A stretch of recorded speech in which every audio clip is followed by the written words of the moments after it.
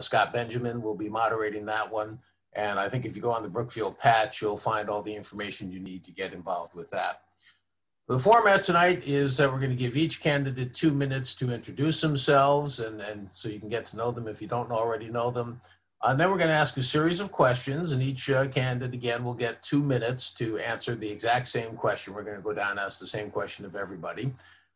Again, they've seen the topics, but not the specific questions. And a lot of the questions came from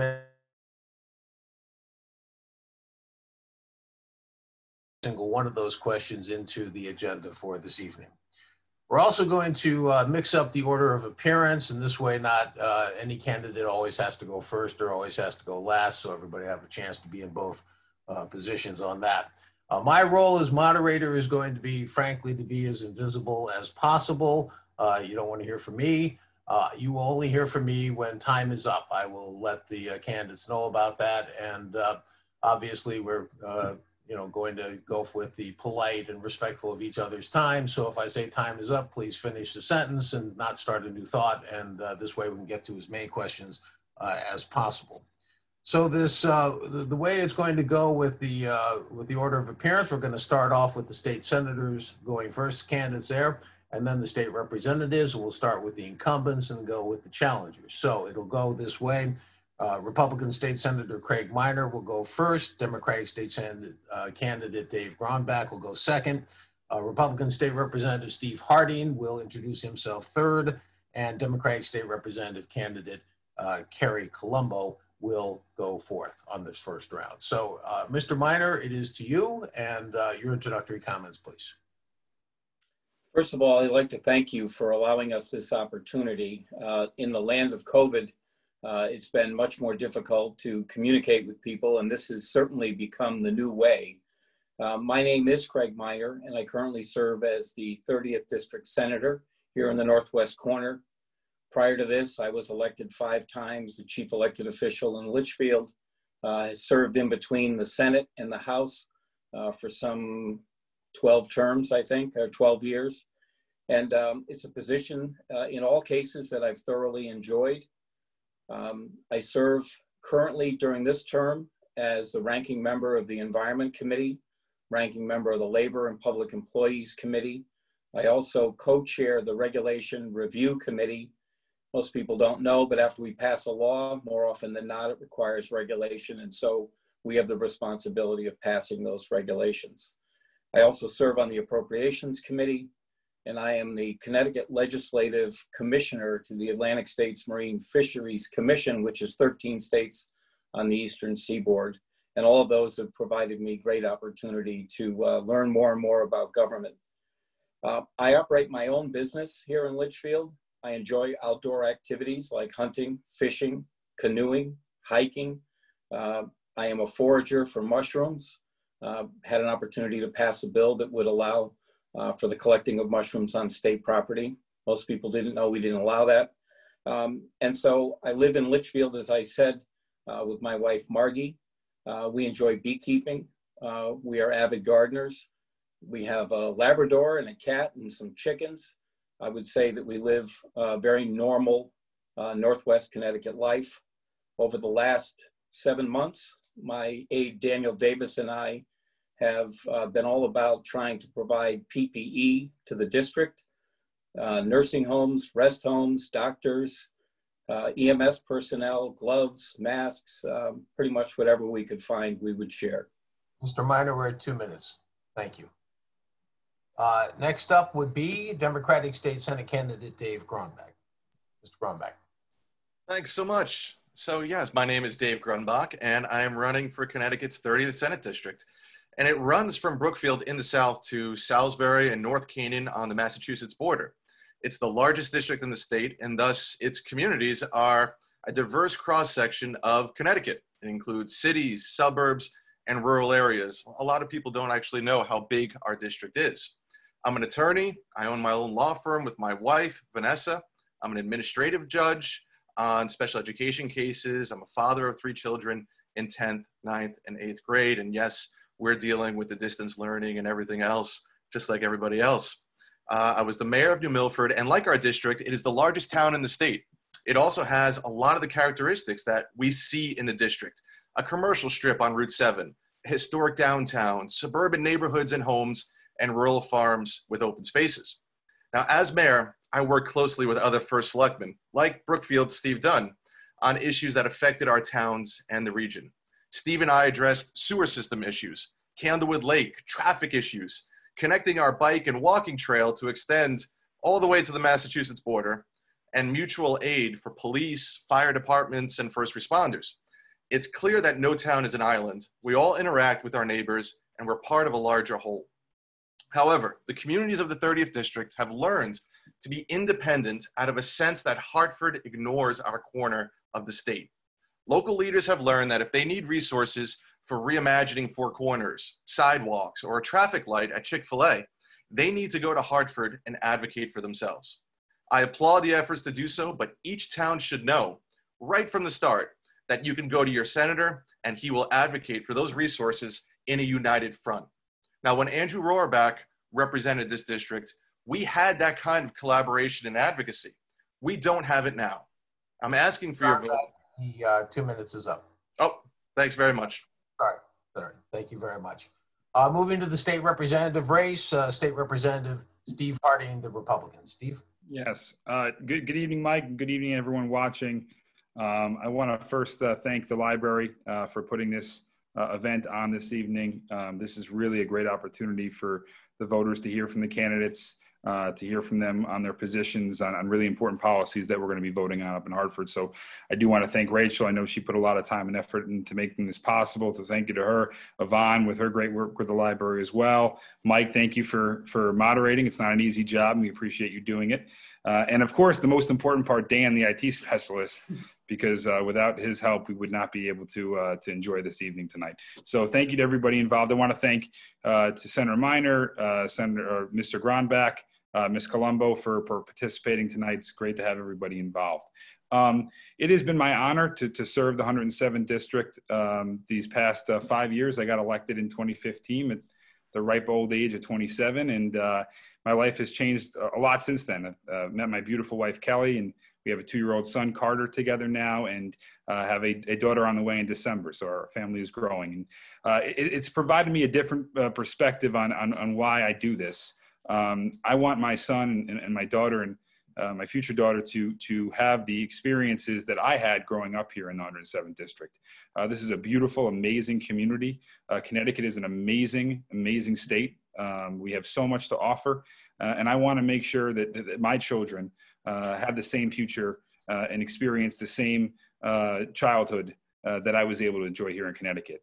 It has been an honor of my lifetime, one of the greatest honors of my lifetime, to be the representative for this district and be the chief advocate to put this community first and always, and I always will.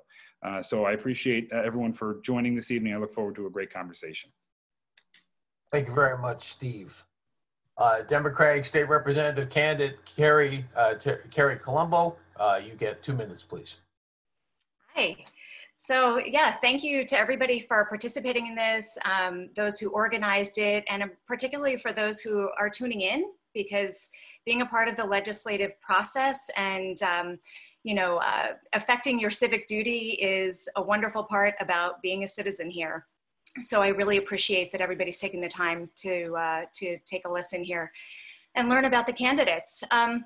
My name is Carrie Colombo, and I'm the Democratic candidate for the 107th District, which serves all of Brookfield and parts of Bethel and Danbury. I'm the mom of 2 daughters. I've got a middle schooler and a high schooler, their first years in both of those schools. And so all those wonderful adjustments as well as distance learning going on here.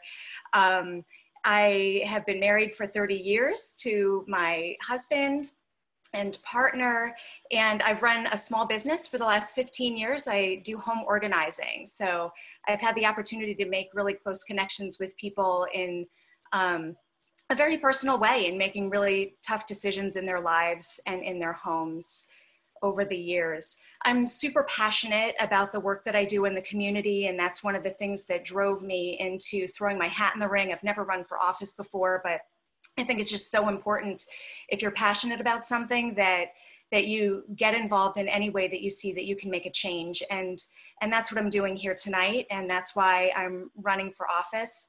I've been very involved in addressing food insecurity. I've rescued over 1 million pounds of food to take that from the shelves of stores that were going to throw it away because, you know, you get new tomatoes in, you have to get rid of the old tomatoes. So we rescue all that food and have distributed that to area food pantries, feeding the food insecure. I'm super passionate about that. And in doing that, we also... Sorry, your 2 minutes is up. Okay, can I finish my sentence? Finish the sentence. Thanks. Just that in rescuing the food, we, in addition to feeding the food insecure, saved the environment from all those harmful emissions. Thank you. Thank you. Thank you all for your opening statements. So we're going to move now into the questions. And again, the topics were known in advance. The questions themselves were not. The first topic, probably of no surprise, is about COVID and keeping Connecticut safe from COVID. The question is this, and it goes first, by the way, to Dave Grunberg. 4,500 persons in Connecticut have died this year from COVID, and we've recorded nearly 58,000 cases. Schools are slowly starting to fully reopen, and as of today, October 8th, restaurants are allowed to have 75% indoor capacity on their seating. What role do you see for the state legislature in helping to find the right balance between keeping all of us healthy and safe and protecting our economy from collapsing? Dave, please. Thanks so much, and I'm going to keep track of my time myself this time so I don't lose it. Yeah, it's a really pertinent and great question. So we've got, the legislator really does have an important role in balancing these two things. So we've got to provide the resources so that we could allow people to operate safely within our state. So there's a couple of things that the legislature needs to be able to do. It needs to provide rapid and consistent testing, and that's freely available for people. Otherwise, you know, the economy and businesses, they're not going to be able to operate unless people have confidence that they could go out into the world, that they patronize these businesses safely and without fear that they're going to be exposed to something. So I think testing is really kind of tantamount to increase, to give people confidence. And then in addition to testing, we've got to make sure that there's contact tracing that's available. So if somebody does have a positive, we need to be able to track down, you know, that whole environment of contacts that people have come into contact with. We need to expand access to healthcare so that if somebody is, you know, is exposed to COVID, they don't go into work. You know, they don't follow this incentive to go to work and put food on the table, because if they don't, they're going to lose their job. But at the same time, they would be risking exposure to a whole bunch of other people. So things like paid family medical leave are critically important to people so that if they do get exposed or do get sick, they could stay home, quarantine, and get better as they need to without exposing everybody else. And the balance is really important too. So we need to provide support for small businesses so that, you know, they could stay open. If they've got you know, we want them to have the revenue to pay for employees and not lay them off. If somebody does have to go out on paid family medical leave, we want businesses to be able to be, you know, to have support from the state so that they don't bear that financial burden. It's a balance, but we could do it. Thanks so much.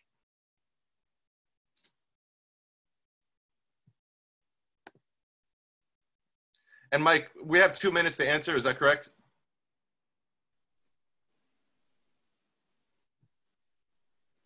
Yes, I think I was on mute. Yes, you do. Sorry. So Craig Minor, we'll start the clock now. 2 minutes. Thank you. So I think when you kind of opened up this topic, you pointed out what I think is really the problem here. The problem is that COVID is not just a health risk. It's a mental health risk. It's a business risk. It's a revenue risk.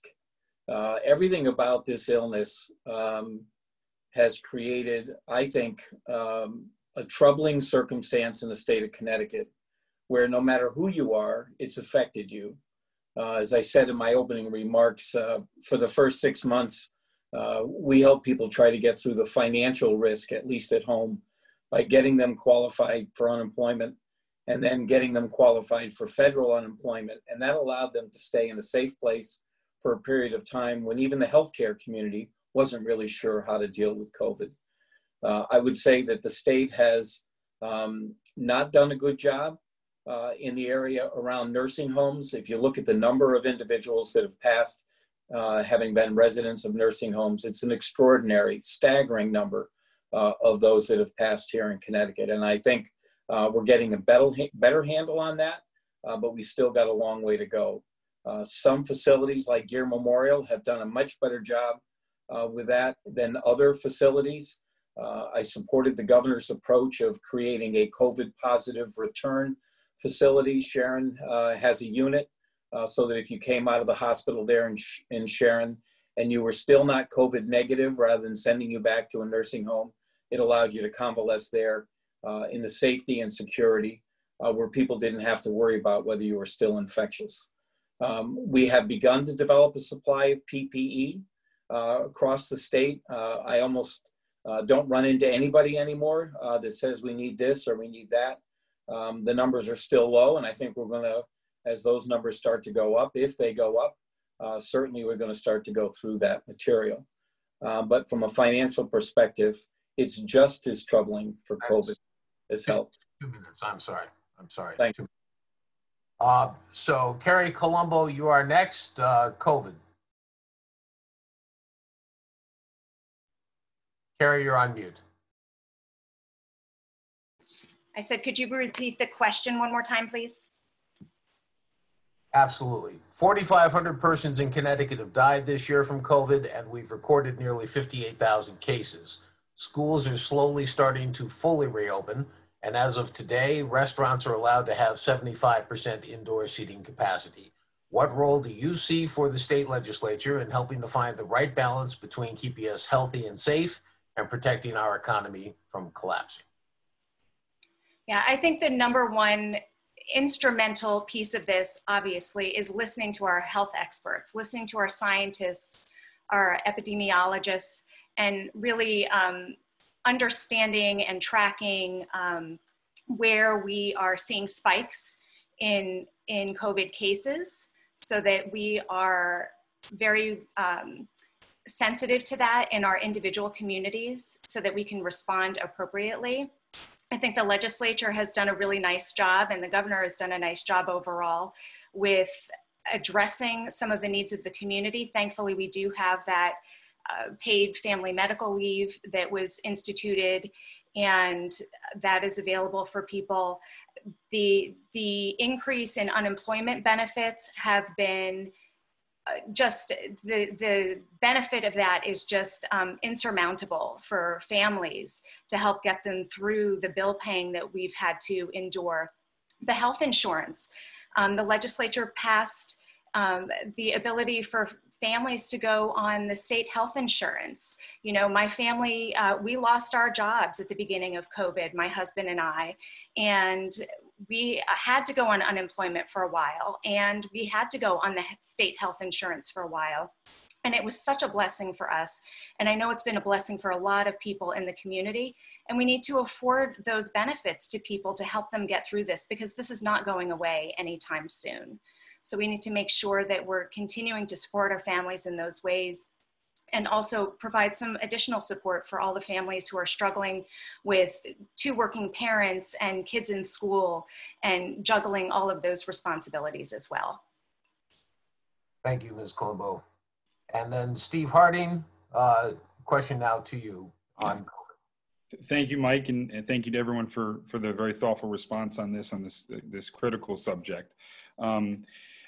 I first want to acknowledge, the governor's office working very hard to reopen the state, but I think it's critically important to note that we're reopening the state in a very safe, healthy manner, working with healthcare professionals, ensuring that proper regulations are on the books to ensure that those businesses that are reopening, those individuals that are participating are entering those businesses are doing so in a safe fashion. It's one of the reasons why we have not had an increased spread like other states have had, is because of the regulations that we've put in place to begin with, and we need to be ever mindful as we continue to reopen our state to ensure that those regulations are in place to keep us all safe and to continue to work with the healthcare professionals as we continue to reopen. With that said, I think it's really important right now as legislators to focus on these small businesses, particularly those consumer-based markets or industries in regards to restaurants, movie theaters, etc., that are struggling right now. Those businesses can least afford tax increases, fee increases, can least afford further non-COVID related regulations. And so as we move in to the next legislative session, we need to keep a keen focus on ensuring that we do not place further non-COVID related regulations on these businesses and not place further tax and fee increases on these businesses, because otherwise we're going to critically stagger their growth from getting on the other side of this pandemic. So I think that that's one of the most critical things as we reopen, we really need to be cognizant of as legislators in Hartford. Thank you, Steve. That was 2 minutes. Perfect. Thank you. We're now going to switch it around in order of appearance. And Steve, you're actually going to go first now on this next question. And the question is one that's near and dear to everybody's hearts, I'm sure, which is extended power outages from severe weather events. And severe weather and extended power outages have obviously impacted the Brookfield region a couple of times in recent years. And the legislature has just approved a new measure that is designed to address, at least begin addressing, these long-lasting outages. Included is a $250 food and medicine rebate for those who lose power for more than 96 hours, as well as a bigger focus on communication with local officials, training for linemen, and additional tree trimming. Now, some have called this bill just a first step with more regulations needed. And the question would be, what else needs to happen from the legislative point of view to help prepare for similar weather events in the future? Steve? Mike, great question, and something that we absolutely do need to address going into future legislative sessions. As you mentioned, in this past special session, I was proud to support and work with my legislative colleagues on both sides of the aisle, particularly Representative Ali Brennan, Representative Arcani, both chair and vice chair on the Energy and Technology Committee, in crafting legislation that you just mentioned. What's critically important in that bill is the timeline that these utility providers now need to restore power service back. I think that was the part that was just completely unacceptable, completely negligent on the part of Eversource, is the fact that individuals in Brookfield and the surrounding community had to wait 9, 10, I think even in some circumstances, 11 days before power was restored. And so now there are certain penalties that will be implemented by PURA after 3 days of power not being restored. And really what it comes down to with these utility companies, unfortunately, is it's the profits. And if you start cutting into their profits, they will start doing the things they need to do to provide quality service to our constituents. And so I think we need to continue to implement further regulations to ensure they're providing quality service. We need to enact further regulation and legislation to ensure that the rates they're providing our customers are affordable rates, because frankly, right now they're not. We're one of the highest electricity rates in the country. And further to that, I think we need to look at an entire system of whether or not we have to overhaul the entire system, because I don't think we're done with what we just passed. I think there's more that needs to be done, and the actions or the lack thereof by Eversource needs to be held even more further accountable for. And I look forward to doing that in the future legislative session. Thanks for that answer. Carrie Colombo, you're next. Yeah, so I think this was a good first step that was just passed, but I do think that there's more work to be done. I do believe that, Eversource started outsourcing their cleanup crews, if you will, and we didn't even have anybody standing by in state to come and take care of getting the electric up and running after this past storm.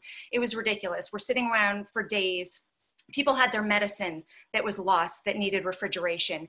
We had people on medical equipment that requires electricity that didn't have access to that.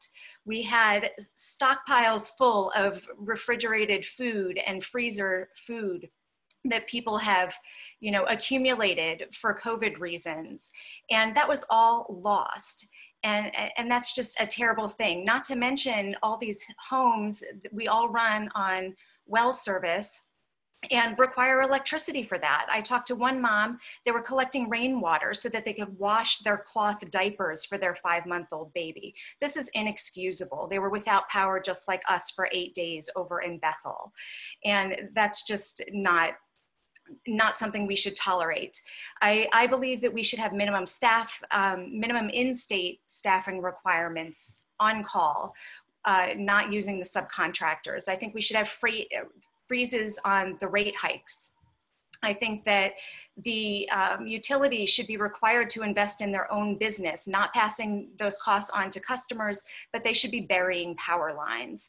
And we should really seriously consider decentralizing the grid, giving municipalities more control over their own local community. That's worked in some communities in Connecticut, and that's something we should consider over here as well as investing in renewable energy and looking more into geothermal renewable resources. Carrie, thank you very much for that answer. Moving to the State Senate, Craig Minor, would turn to you now, please, for an answer on that question. Thank you for the question. Certainly, I think this was a good first step. The bill that we passed does call on rate-making agencies to look deeper into the conduct of Eversource and other utilities in the state of Connecticut. I do agree that I think we need to have more staff here in place in Connecticut. That can be done a number of different ways. It seems to me that they did not have, at least in this case, enough oversight of the out-of-state people that came here to help. Personally, I witnessed tens of people many, many times, groups of 10, standing because they were waiting for direction. And the concern I had, A, was that people weren't getting their power back, but B, this is all going to be boiled down to somebody's bill. In the past, the rate-making agencies have allowed them to pass all of these costs on to our constituents, and I think that's wrong. And so one of the good things in the bill was that it requires some benchmarking of results. And so theoretically, they would not be able to get a rate increase if they couldn't demonstrate that they were able to provide sustainable power over a period of time and then reconnecting people in a shorter period of time. So that was one of the issues that I think was important in the bill. I also agree with Representative Harding that we have a long way to go. We can kind of set out the course, and we'll see what the rate-making agencies do in terms of holding the line on costs. We're probably going to have to take another swipe at this. I'm not opposed to any number of things, including looking at how large Eversource has grown to be. It just seems that they're almost immobile. It was very hard for chief elected officials to get results. And so I think most of them would tell you we spent the majority of our time on the phone, texting, trying to get people in hard hit areas to even get roads opened up, let alone power turned on. 2 minutes. Thank you. Thank you. David Brombach, 2 minutes, please. Thanks so much. So yeah, first of all, there was a bill back in 2012 that would have been the first step. It would have set the standard at 2 days without power before rebates kick in, and it would have capped executive pay, which is pretty relevant now considering that Eversource's CEO was paid $20 million last year. If he'd capped the pay back in 2012, if we'd set the standard at 2 days back then, we wouldn't be in this place. We wouldn't be at a first step. We'd maybe be at a second or a third step. But my opponent voted against that bill then, and we're still kind of dealing with the same Groundhog Day issues every couple of years when we have these storms. 4 days is too long. It's too weak. It should be moved up to 2 days because when you say 4 days, that's the standard that Eversource is going to work towards. We need to move it up. Number two, minimum staffing. Absolutely, linemen and crews need to be employed. They need to come from Connecticut. Eversource is importing people from Georgia after there's a storm. It's crazy. They hope that big storms miss us, and when they do hit, they hire cheaper crews from other parts of the country. If we're paying for the service, the jobs and the crews need to come from Connecticut so that we are the priority.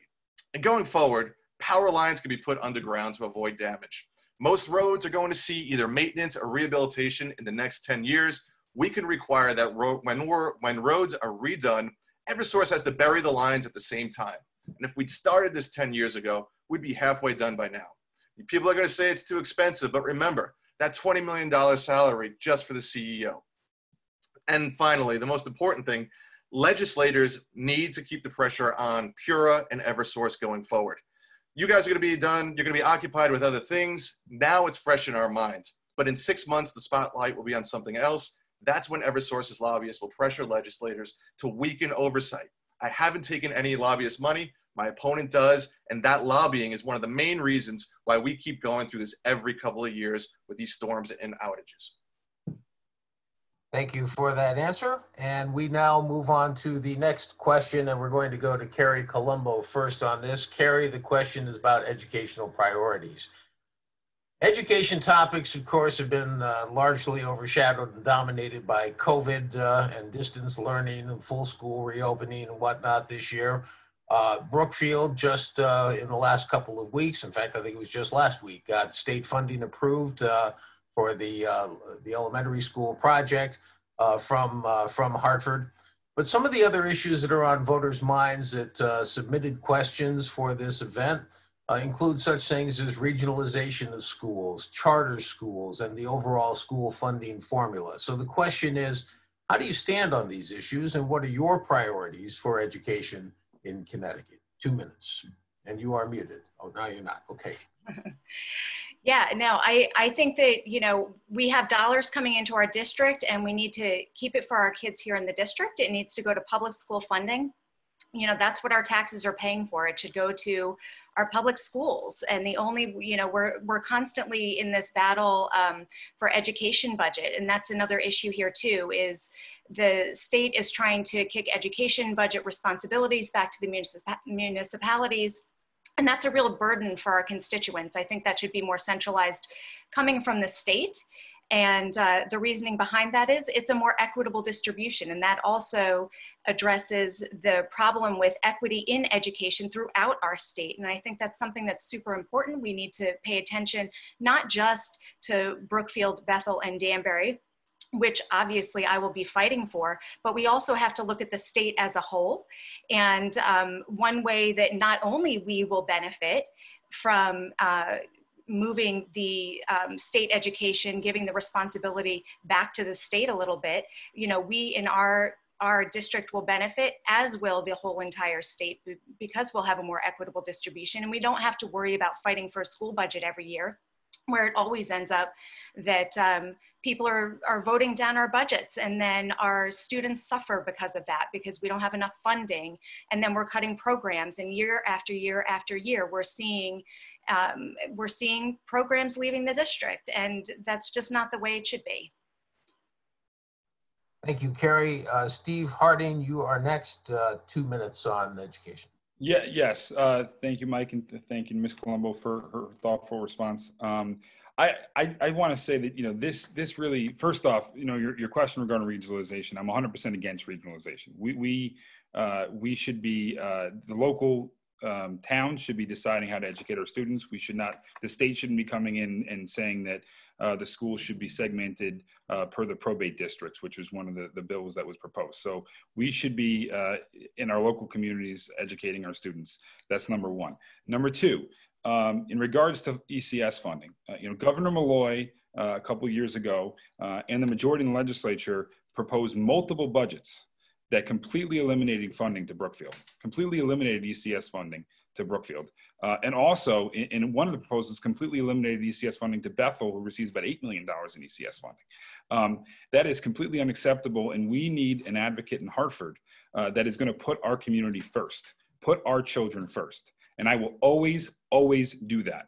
I will put our community first and fight for every single ECS dollar for Brookfield, Bethel, and Danbury, and I will never, ever apologize for that.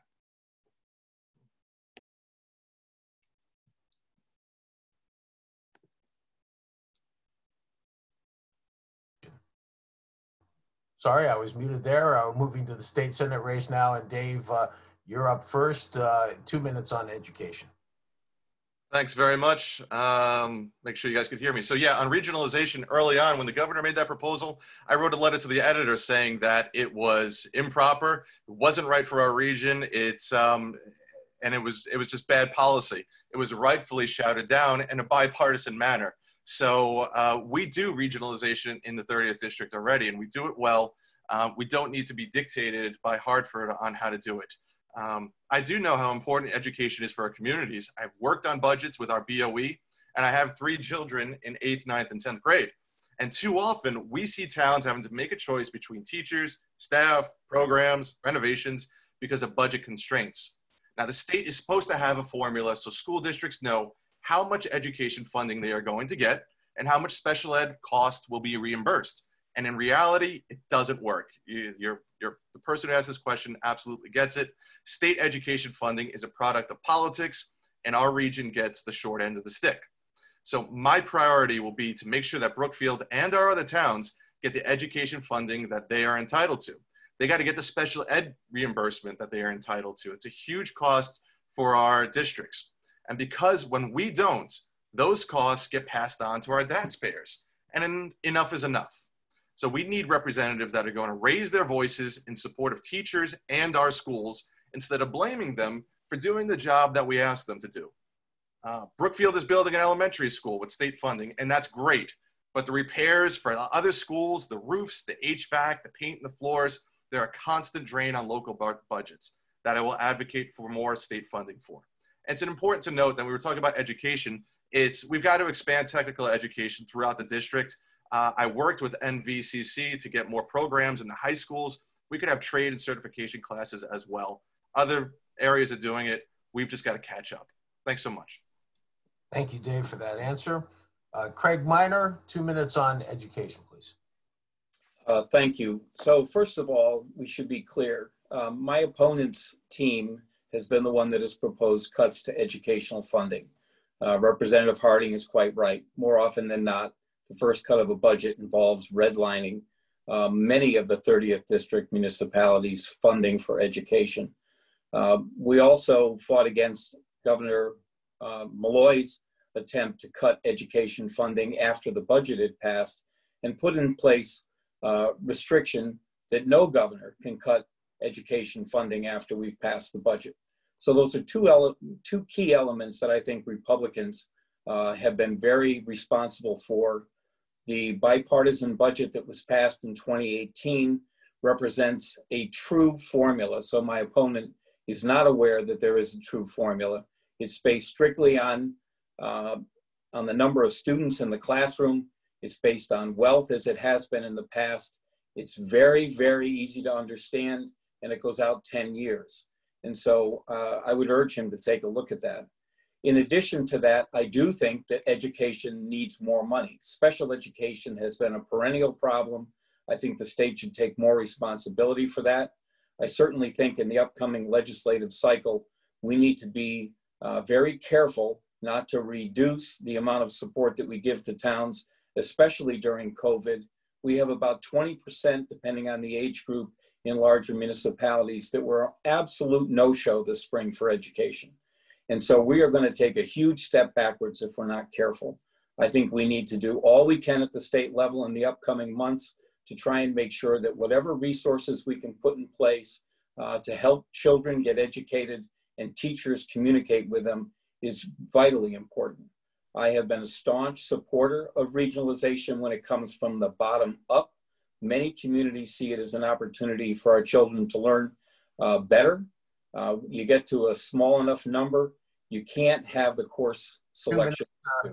2 minutes, So, Mr. Mayor. thank you.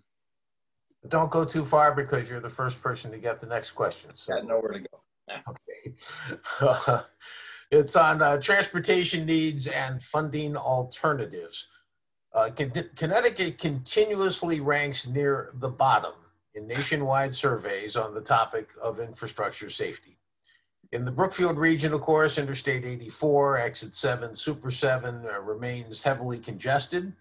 Some would say that extending commuter train service from Danbury through Brookfield up to New Milford would help take at least some of the cars off the road. And the question then is, should the state spend money to try to alleviate congestion along I-84 or on extending commuter rail service? And either way, in terms of the repairs that need to be made statewide, how should that money be raised? Traditional borrowing and bonding, tolls, or even privatization? Mr. Meyer. So thank you for the question. I think it actually could be some of all the above. Certainly COVID has not helped our situation with the reduction in driving. We've had a reduction in the amount of fossil fuel taxes that we've collected, gasoline, diesel fuel, and the like. The STF, Special Transportation Fund, is certainly in the same situation as the rest of the state's budget is. That is, that at its current rate, it may well run out of money before the next 2 or 3 years. I would recommend, first of all, that the federal government recognize the fact that this COVID pandemic has caused a significant problem in the state's ability to raise its portion, which is an 80-20 grant. I would certainly advocate that the federal government not require us to put up the 20. Let us continue to spend the 80% that we would otherwise get and continue to do highway improvements, and that way we can keep people working. Additionally, I think that we should look at privatization in terms of improvement to a rail line. I've had numerous discussions with DOT about the possibility of running passenger service up into New Milford. I think there are a couple of hurdles that we'd have to get over, but to pretend that that would actually pay for itself, there just isn't that amount of traffic. It doesn't mean we shouldn't look at it, but the people that I think have studied this issue realize that it would be a little far-fetched to imagine that it would be self-sustaining. Additionally, I would suggest the fact that because of COVID, many people are working from home, and so some of the traffic that went back and forth into Manhattan probably will never go back and forth into Manhattan. I think the mayor of New York City is concerned that they won't have the revenue because people are telecommuting. 2 minutes. So, sorry, you want to finish that last quick sentence? Well, I think the issue, part of the issue is that we should end up with more revenue in terms of income tax as a result of telecommuting into the city. And it may help us when it comes to securing dollars for transportation spending. Thank you. Dave Gronbach, the question to you on transportation and funding alternatives. Yeah, thanks so much. You know, when we're talking about 84 or passenger rail, what we're really talking about is commuting. You know, we're not talking about, you know, what it's like on a weekend, because it's generally not that bad. So I think, like we've seen just in the past couple of months, like Craig had said, the pandemic has flipped that on its head. We need to get people off the roads, and expanding 84, it just means you're inviting more cars onto it. And in a couple of years, what happens is the traffic jams up again. If we use this opportunity of the pandemic, get people off the roads and encourage people to work from home. Don't spend 2 hours, you know, driving out to Hartford or trying to get down to Stanford from our district, which is almost impossible to do on a daily basis. Let's get it. Let's expand infrastructure so that people could work from home. High-speed internet, fiber access. Lay that foundation so that we don't invite people to use their cars, or if they're going to use them, you know, it's not 5 days a week. Maybe it's 2 days a week that they have to commute into an office. That's what I'd like to see, and that's the opportunity that we have on now. I don't believe in passenger tolls for tolls for passenger cars at all, but I think the governor ran on truck-only tolls, and that's something that we should look at and revisit. You got these trucks, they're using our highways for commercial purposes. They're causing the most wear and tear, and to pay a small fee for the maintenance and upkeep, especially when most of these trucks are just passing through, it makes sense. But the important thing too is we've got to stop being silent about subsidizing the rest of the country with our federal taxes. The people of Connecticut pay billions of dollars more in taxes than we receive back from the federal government. And yeah, there's no tolls in Kentucky or South Carolina because the federal government is maintaining their infrastructure with our tax dollars. We need to join with states like New York and New Jersey, Massachusetts, and California in demanding that we receive our fair share of financial support. Thanks. Thank you, Dave. Appreciate that. Steve Harding, you're up next. 2 minutes on the question of transportation and funding alternatives. Thank you, Mike. And I think this is obviously a very critical issue. And the one thing that I'm certainly interested in is expanding the Danbury commuter rail. I think that is important. I think that is possibly a great resource for our community and would allow our community to grow if that commuter rail had more convenient access, particularly to the city and other areas of our state as well. That's number one. In regards to the funding structure, the first thing we can do to better to address our absolutely crumbling transportation infrastructure in our state is stop raiding the transportation fund. And so we implemented what we thought was a constitutional lockbox. Just last year in the 2018 election, we implemented that. And the majority in the legislature raided that fund for tens of millions of dollars just this past budget year, after we implemented a constitutional lockbox. And the reason that the supporters of this budget said that it wasn't a violation of the constitutional lockbox was because they diverted the funds. They didn't take the funds after it hit the Special Transportation Fund. So we want to talk about funding our infrastructure in our state, which is critically important. The first step is being honest with the residents of the state, being honest with the members of our communities, and utilizing the transportation funds strictly for addressing our transportation infrastructure. That is step number one that we absolutely need to be taking in the legislature to ensure that the projects that we need to address, and many of which are in our area of the state, are properly funded at the state level. Thank you very much for that answer. Carrie Colombo. Thank you. Yeah, so I agree with a couple of other folks on a few points here. I think technological infrastructure is really critical. We have so many people working from home. I agree that the lockbox for our highway infrastructure and such should have been used only for that purpose. That is the reason for the lockbox. We need to address the fact that we have roads and bridges that are structurally unsound. And those need to be taken care of. We can't just ignore them. It's like having a house and not maintaining it. You know that after a number of years that the costs increase and that you have failing structures in your home. And we can't do that with our highways and our roadways and our bridges. We don't want to have a bridge collapse and have people dying as a result. As for funding, you know, we are one of the only states that that when we travel elsewhere, we're funding all of their highways. And that's because we are paying to go on the New York Thruway. We're paying to go on the Mass Turnpike. We're paying to go on the New Jersey Turnpike because they put gantries into place. You know, not everybody uses the highways, but I-95 is a very typically used corridor. It's a through corridor. And it makes sense that out-of-state drivers should contribute to the upkeep, care, and maintenance of our roads. And one way to do that is by putting up gantries along I-95. And again, the reason for that is either Connecticut can pay 100% of our road infrastructure, or out-of-state drivers who utilize our roads can help us by paying 40% of that, and then we only are left holding the bill for 60%. It makes good fiscal sense, and you know, that's one of the areas that I think we should explore. We should allow other states to contribute to our infrastructure, just like we do for theirs. Thank you, Carrie.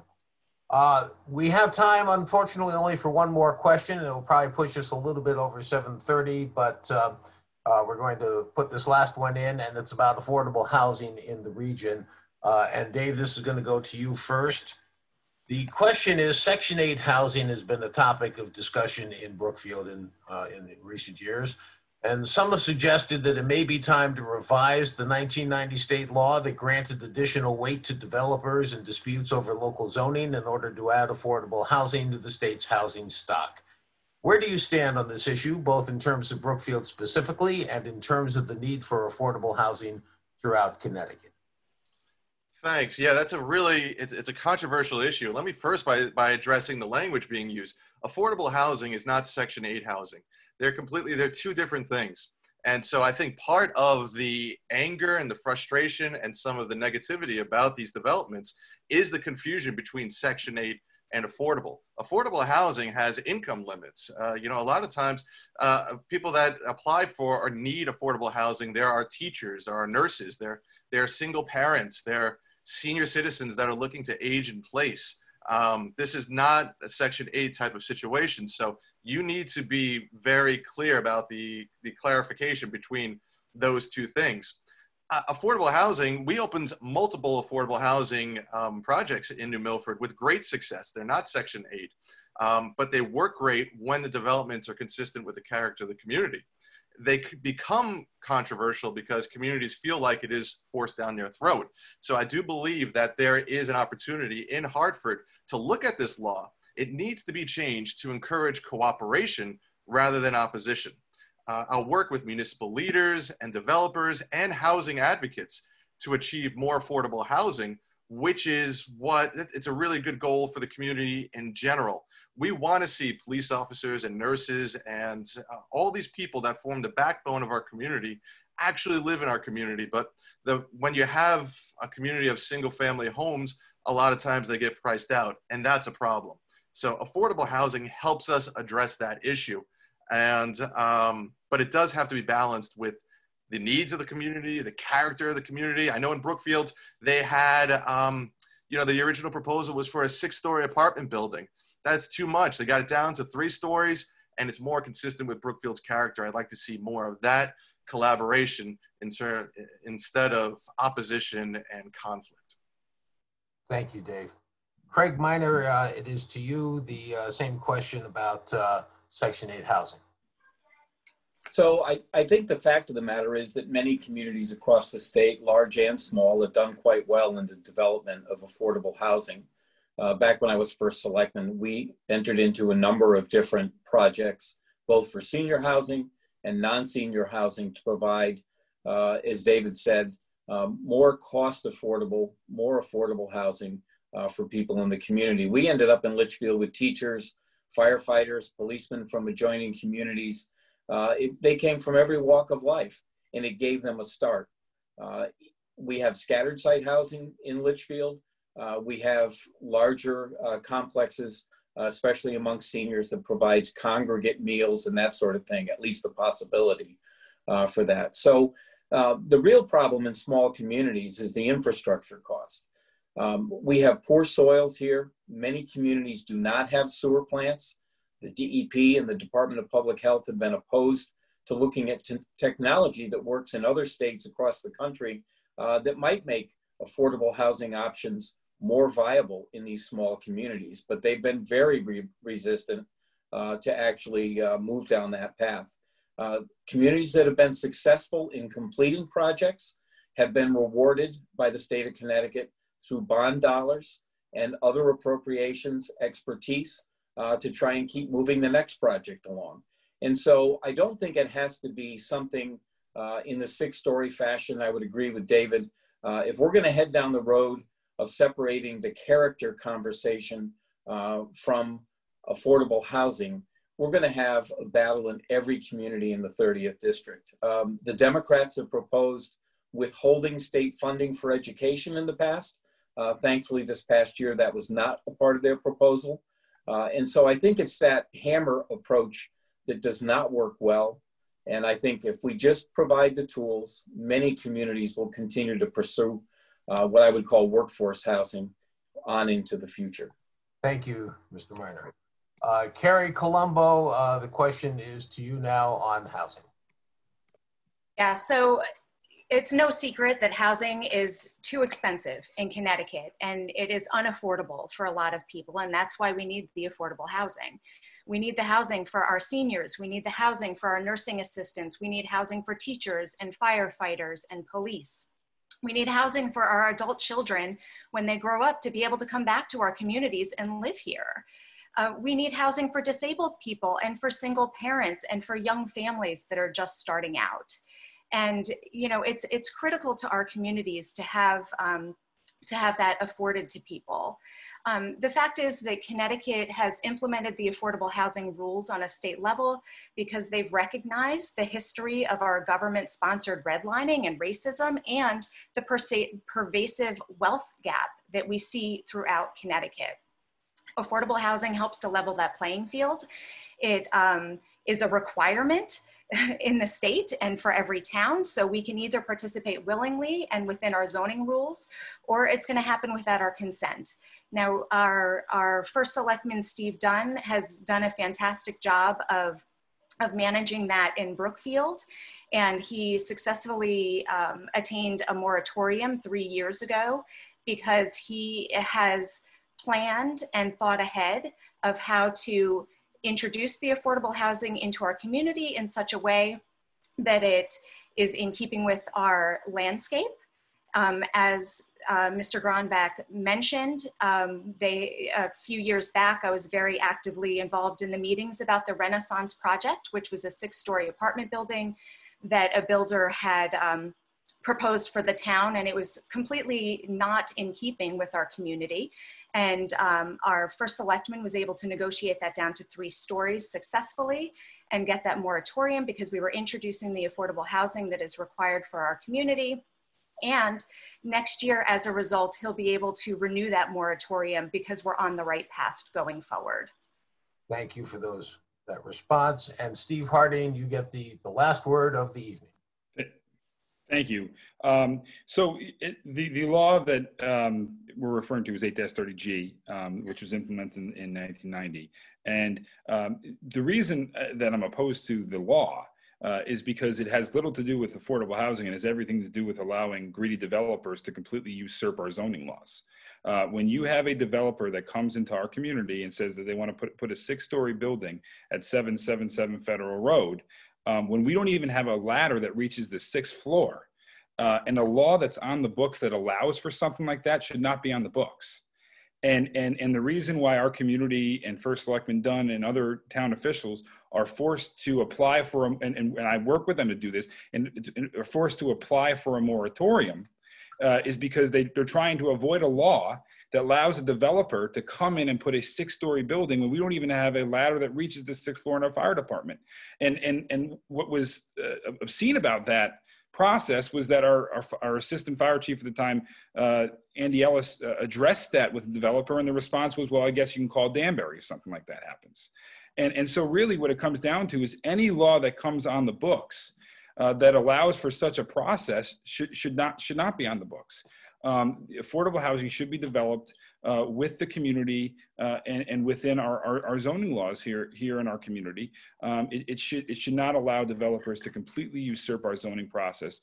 Our zoning boards, our wetland boards, our planning boards in our town should have the ability to determine how our community is developed. The state bureaucrats in Hartford shouldn't be telling us what we can and cannot develop. And should not be putting our first responders in a place where volunteers are forced to climb a ladder to 6 stories high because of an 8-30G law. Thank you, Steve. I want to say thank you quickly to all 4 candidates for participating this evening. It really was gracious of them to come here tonight and share their views. So Craig Miner, Dave Gronbach, Steve Harding, and Kerry Colombo, thank you all very much for what you've done this evening. And thanks again to everybody for dialing in. Rachel, I'm going to turn it back over to you and say thank you.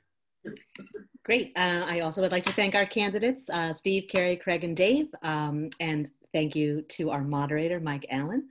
Thank you to everyone who sent in a question tonight. I'm sorry we didn't get to use all of them, but we tried to use as many as we could.